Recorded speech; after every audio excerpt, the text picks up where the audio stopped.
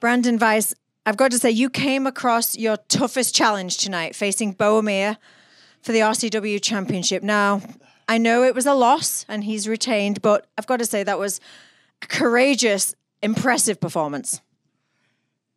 It was good, but it wasn't good enough. I was right there. I was at that top of the mountain, but it fell short. Beau Amir is one big guy. I see why he's the champ, but I was this close, right there. Next time, it won't be that slip up. It won't be that little bit holding me back. Next time, Branden Vice will be the RCW champion. Next time, it will be me standing tall.